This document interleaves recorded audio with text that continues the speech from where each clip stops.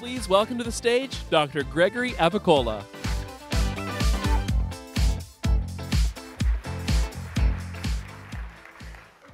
Good afternoon. My name is Greg Avicola, and I am going to talk to you about a program called Mobile Force Protection, or MFP. I'm a program manager in the Tactical Technology Office. TTO focuses on larger system engineering and integration challenges, which, if successful, disrupt current methods or demonstrate novel solutions to problems. Typically, TTO works larger programs that prototype novel solutions at a relevant scale. So DARPA recently finished an unclassified effort known as Mobile Force Protection, which I'm going to describe what it was, how we developed the concept, and sort of walk you through what a TTO program looked like for a demonstration of that concept. So starting with the problem space, drones, or what the Pentagon calls unmanned aerial vehicles, UAVs, are ubiquitous. But for context, 15 years ago, they were niche. This is a picture of the original Parrot drone that was sold in 2010 to provide some context. And yet, in 2022, everybody in this audience has undoubtedly seen, if not actually flown, a drone themselves. It's probably no surprise that threat actors have also started thinking about how to weaponize drones. So for example, here you see footage of small explosives being strapped to a drone that are flown over a target and dropped. Simple, but pretty scary if you're those soldiers.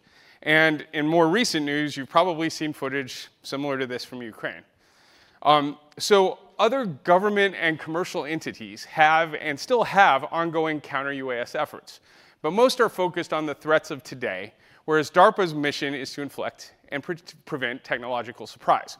So what is the difference between the threat of today and the future threat for this problem, for MFP?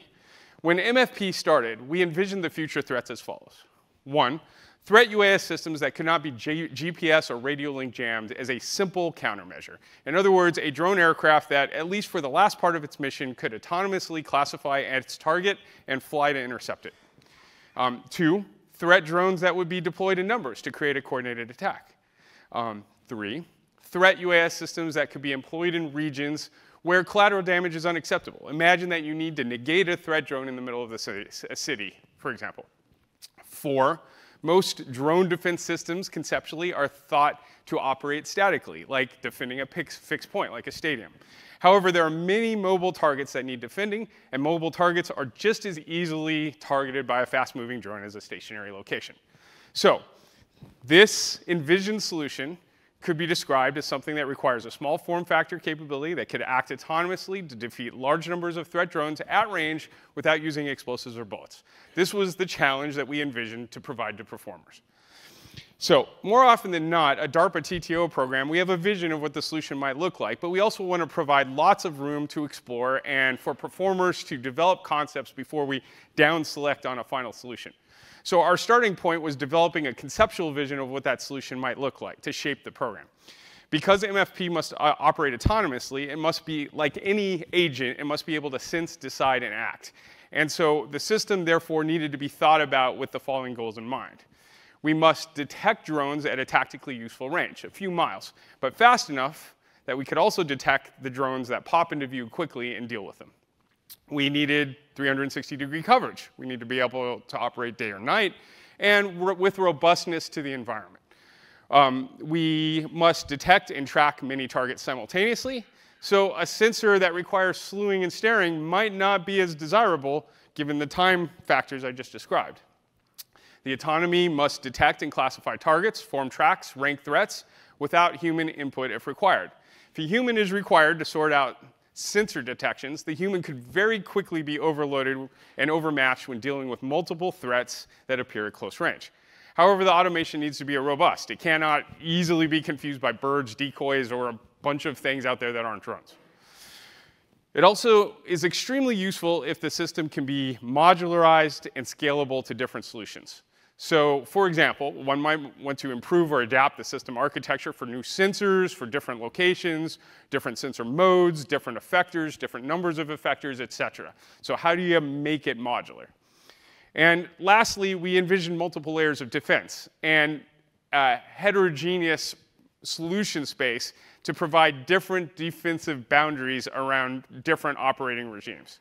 Generally, the flexibility of a design is useful characteristic of a DARPA demonstration to allow the technology to adapt to the specific needs of the end user, whoever that end user might end up being. So starting with that vision of the solution space, we created a program in which multiple performers were enabled to experiment towards an integrated solution. In the case of MFP, this activity was conducted over 3 phases. So phase 1 focused on subsystem exploration. In the sense arena, performers were asked to develop sensor package concepts to cover 360 degrees simultaneously, provide classification as well as detection and tracking capability. In the ACT arena, performers were asked to demonstrate techniques that could be used for UAS mitigation, low cost per shot, deep magazines, and most hard, low collateral damage risk. And lastly, in the decide arena, performers were asked to show how they would glue those 2 pieces together into a system concept, approaching the challenge of how do you combine the sensors and effectors conceptually together without the human being required to make the classification, tracking, repairing decisions. After passing the bar for phase 1, 2 performers moved forward into the second phase. In the second phase, the performers were expected to take their system of system concepts and actually merge them together into a single system prototype. That prototype did not need full functionality at this point. It did not, for example, need to be road mobile, surrogate sensors may still be employed, things like that, but demonstrate the overall concept. We selected 1 performer to go forward into phase 3 based upon the strength of their design and performance in phase 2. And DARPA phase 3 performers spent the last year of the program taking all the lessons that they had learned and the data they had collected in the earlier phases and put it together in a final demonstrator. Conceptually, that hardware-software package could be configured to work with any system that could carry about a ton of payload and provide a few kilowatts of power. You could think of that as a small boat, a pickup truck, a JLTV. You can see here the form factor we chose to use was a Humvee, which you're probably all familiar with. So the sense component of this demonstration included a radar system provided of commercial off-the-shelf components, but a phased array radar system, relatively low-cost phased array radar system. And in addition, a 360-degree long-wave infrared search and track sensor to complement the radar in the parts of the space that the radar would have been challenged. For the ACT component, the demonstration concept had multiple layers of defense. An outer layer consisting of radio jammers to take down easy threats, middle layers of interceptors to fly out and engage targets at range, and inner layers for point defense. For our demonstration system, we focused on that middle layer to demonstrate the ability to have our interceptors go out and engage targets.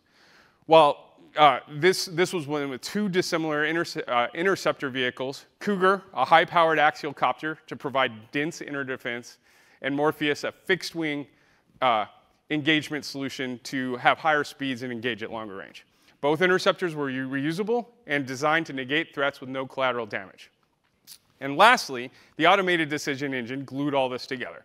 Developed and demonstrated, this married the components together in a coordinated whole that allowed the operator to sit on the loop, making overall command decisions, but does not need the human to detect, classify, or prioritize threats. Based upon the threat priority and kinematics, it determines the best interceptor to pair with the threats. The interceptors fly autonomously to the targets, engage with, or detect with their onboard sensors, and go into a closed-loop engagement where the interceptor UAV autonomously engages the target.